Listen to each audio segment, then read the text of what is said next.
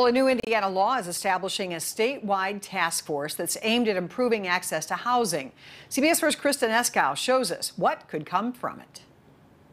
I was the only homeless person in the homeless shelter with a car.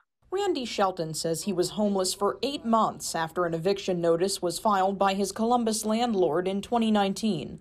Shelton, a veteran on a fixed income, says he struggled to find a new apartment. There's places out there, but they're not affordable.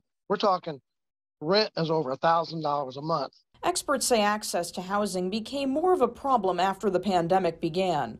Data from Princeton University's eviction lab shows Indiana is among the leading states for evictions throughout the pandemic.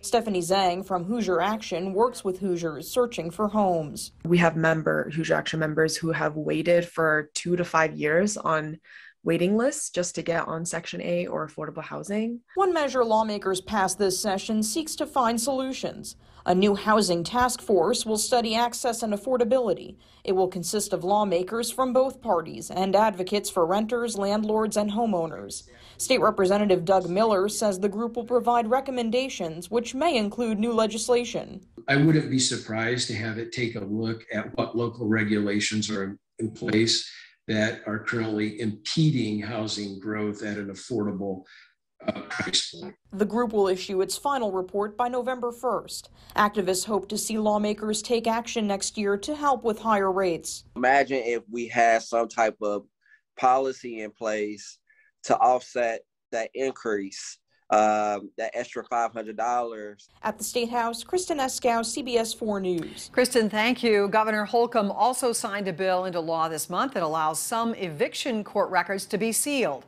That would include situations when the case is dismissed or if the judgment is in favor of the tenant.